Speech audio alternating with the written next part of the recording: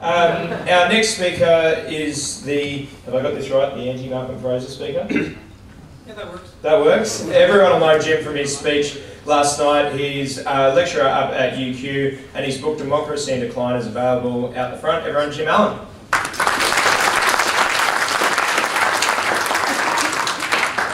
Again, thank you for inviting me, and I agree with almost everything said. I should point out that Julian is hoping to be pre-selected for a Commonwealth seat, not for one of those state seats where he can go and fight the good fight. And I also should say that I would probably agree with everything that Julian said, except that he's being far too kind to the High Court of Australia. They're way worse than that. So look, a few basic points to start. And Toomey sets this out, but if you look around the democratic world, federal systems do better. They do better economically in terms of fewer public servants per capita. You might say to yourself, how can that be? If you have two levels of government, how can there be fewer public servants than if there's one level? And if you work in an Australian university, you know the answer. In the last 20 years, it's become ever more centralized, and the bureaucrats proliferate. I mean, at my university now, it's 60% of the paid employees are not actually in the classroom doing anything. And so the more centralized you get, they just keep hiring. It seems counterintuitive. You look at New Zealand and the UK unitary, and you compare them to Germany, Canada, Switzerland, so it doesn't even matter whether you have resources. You do better when you get the level down and you get actual decision making.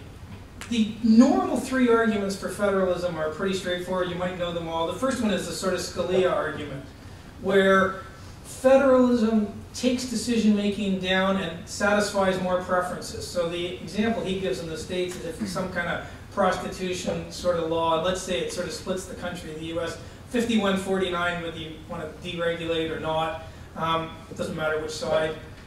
If you let the decision be made at the state level, New York, California, Massachusetts go uber liberal, and the South and some parts of the Midwest won't, and you might satisfy the preferences of 70–75% of the population. There'll still be some unhappy people in Austin, Texas, or upstate New York, but you satisfy more preferences. So if your view of the country is everyone should get exactly the same level of services, you're not a federalist. Go move to France. I mean, you can't be a federalist and think everyone should get exactly the same.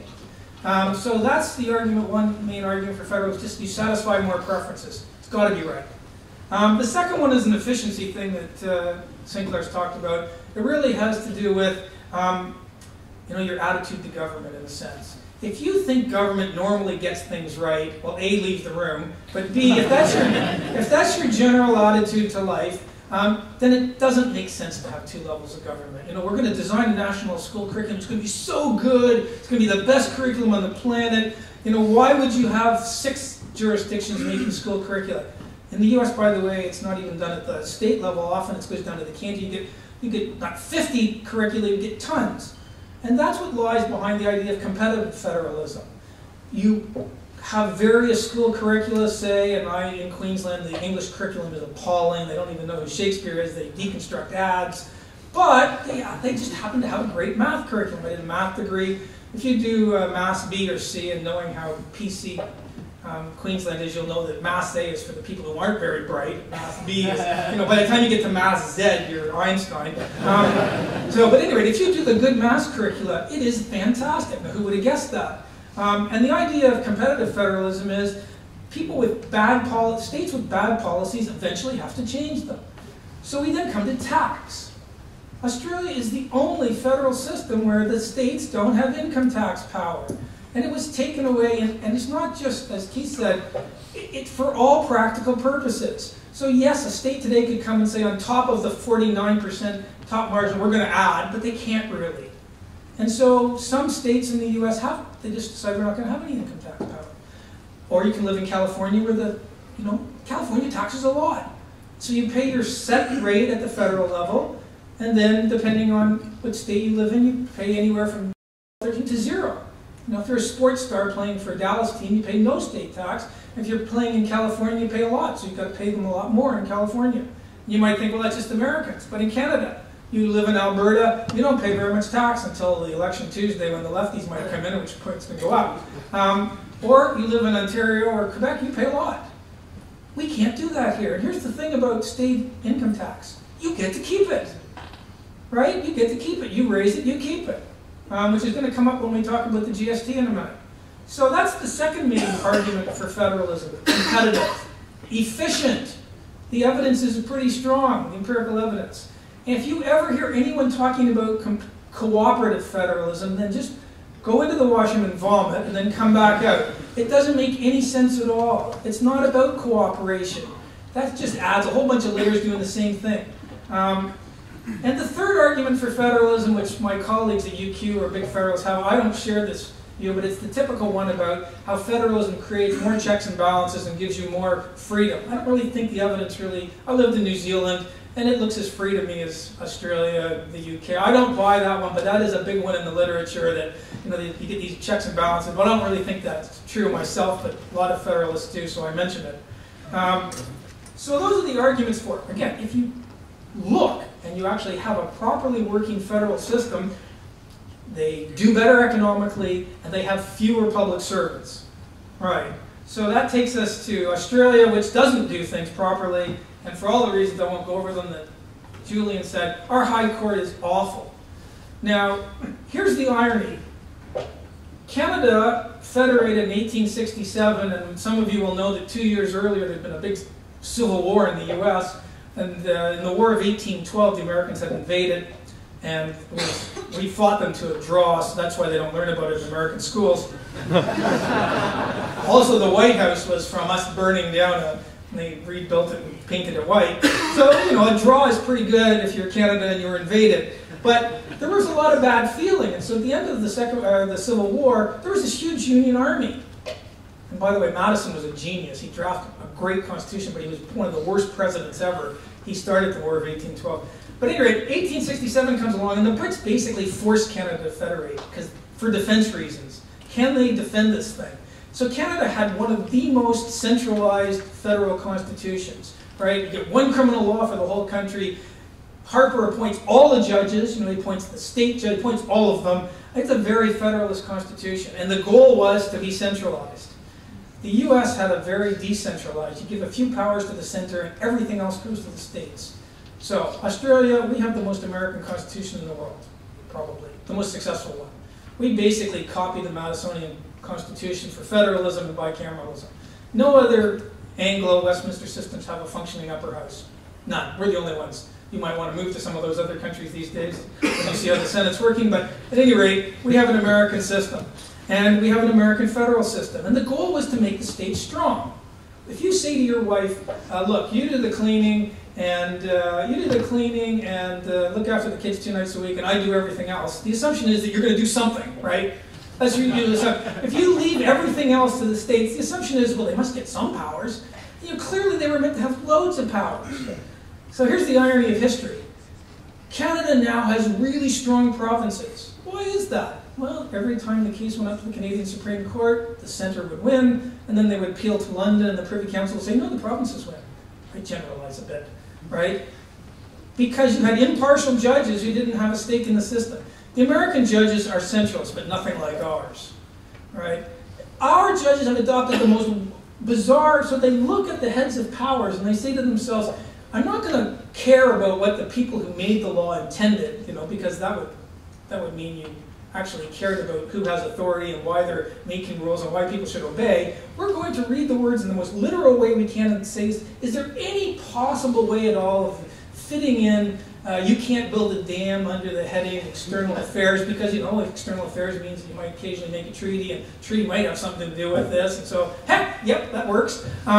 Or work choices, is there any way we can take the word corporation? And even though we know there have been a couple of referenda where the citizens of Australia have said, no, we don't want to give the centre any more labour relations power than they get with arbitration, but, you know, even though that covers a tiny portion of it, can we find some way that there's a lot of corporations out there, maybe we give all labor relations powers to the center? Yeah, that works. I mean, a ridiculous approach to interpretation. That's what our High Court has done.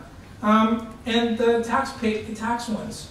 So they have made it impossible for the states. Now, Julian runs down Tasmania. Very seldom do I take the point of view of Tasmania. But look, you have to have some sympathy for Tasmania. They're trying to build an hydroelectric dam to build industry, and the centre comes along and says, you can't do that. And the High Court says, no, you can't. And they're trying to build an industry based on manufacturing logging, and the centre says, you can't do that because a bunch of greenies in Sydney don't like it. So I have some sympathy with Tasmania. We have impoverished them, and now we say to them, you've got problems. Well, they do have problems, but I'm a little sympathetic to Tasmania, to be honest. Partly because of the record of our High Court. So we then get to a point where we have mendicant states. They have no ability, really, to raise money. So then the GST comes along, and as Julian said, and John, it's a central power, and it's a Commonwealth tax that they allocate to the states. Okay, fine. And it's true that the Commonwealth doesn't take any of it, although the Gillard government flirted with putting limits on it. The Gillard government flirted with maybe limits. So in theory, tomorrow the Commonwealth could say, actually, we're going to keep all the GST. But probably the political pressure would not let them do that. But it's, why would they have said yes to it? Well, they said yes to it because they have no way to get at money. In a good system, the people who raise the money spend it and they're accountable to the voters. That's not what we have in Australia. As Julian said, we have the worst vertical fiscal imbalance. And we also have the most aggressive horizontal fiscal equalization. So yes, Canada equalizes. We don't equalize anywhere near the way that Australia does. The Americans equalize a bit, but nowhere near like us. The idea in Australia seems to be that we're going to have a federal system, but we're going to then try to make every citizen in every state have the same outcome in everything. What an idiotic combination of views, if I can put it politely. And so the GST was a way to get some money to the states, because you can't only make so much money by having speed cameras everywhere. My view of speed cameras is, what do you expect the states to do? They're desperate for money. So then you get the GST, and so far I've agreed with everybody. Here's where I think Sinclair and I disagree. So the GST is this Commonwealth tax, right? And until 2008, 2009, I don't think any state had really gotten less than 80% or 78, I can't remember what it was. It was a lot. Is it a good tax?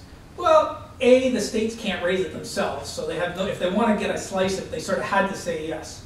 So they did say yes, and it's pretty clear that no one foresaw at the time, and Howard's even said this, that it would get down to the stage where a state's getting under 30 cents on the dollar. The money raised by Western Australians go into the centre, and they get back under 3 cents on the 10 cents, or $3 on the 10, or 30 cents on the dollar.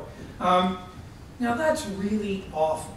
Now, I guess where Sinclair and I disagree is Sinclair seems to say, well, they agreed to it. And so, too bad for them. I mean, there's a certain value to certainty. And you can have that attitude. You'd have to go back to the 1800s and not believe in divorce. Because, the idea seems to be that if you make a mistake, there's no way to ever get out of it, because at some point in the past you agreed to something that's really awful. And I think Western Australia is getting screwed. And Julian's right. They should be much more aggressive about it. You know who gets the greatest deal in Canada? Quebec, because they threatened to separate. And you know what kind of deal Scotland's getting right now? They're getting a really good deal, and it's about to get better come Thursday.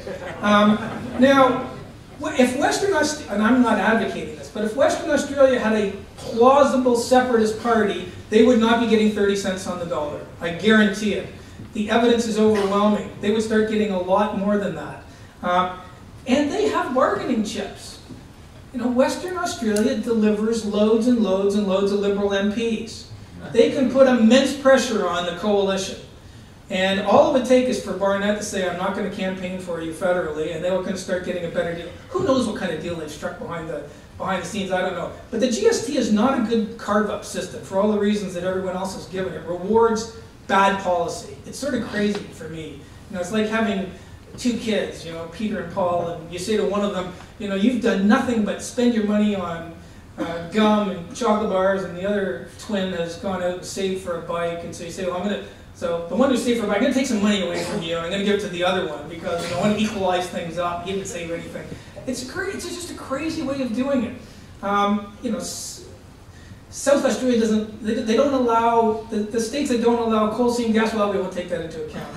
And oddly enough, things like gambling. If you raise gambling revenue, well, we won't count that. But a state, Western Australia, for I think moderately good reasons, says, well, you know, it's a call. I don't care if they have gambling or not, but if they say they don't want to have gambling, I don't see why that should count against them either. You just give the states the money that's raised there on a per capita basis, which, by the way, also is a subsidy. Just a straight per capita layout is still a subsidy because it's still, you're dividing it up, and the less efficient states are getting more than they otherwise would have. So those are all sorts of problems, and there's no easy way to fix it. I'm not sure I agree with Keith that we can talk about this. But one of the mistakes in an otherwise great written constitution is the states can't trigger a referendum. It's a big mistake. In retrospect, I think they saw the Senate as a state house where the Senate can trigger a referendum, and the Senate would do that because they were, people, they were MPs protecting or looking out for the interests of their state, which is a joke. So there's no way for the states actually to get any of the cases they're losing back by referendum. So they're stuck. And it is good that Tony Abbott has actually mentioned the word federalism, which is unusual. And he does seem to be making a few noises that he's a little more federalist than he used to be. But there's no real hope, I think. Unless the states get back, I'd like to see them have income tax power back. Because if you're not a mendicant, if you look at Canadian provinces where they have the ability to raise their own money, they stand up to the center. They tell them to get lost. And some of the biggest fights in Canada are a left-wing premier against a left-wing prime minister, or a right-wing premier against a right-wing prime minister. You don't care about the party link. You stand up for your province because you can't be impoverished by the center. But there's no way for the states here actually to run the kind of arguments that Julian and I would like them to run, because they are so dependent on the center. Now, that's my optimistic paper on federalism. But if you want to agree with me on the GST take and how Western Australia is getting screwed, we'll take those questions. And then if you want to agree with Sinclair, I'm not sure if there's enough time, but we'll see if we can fit those in too.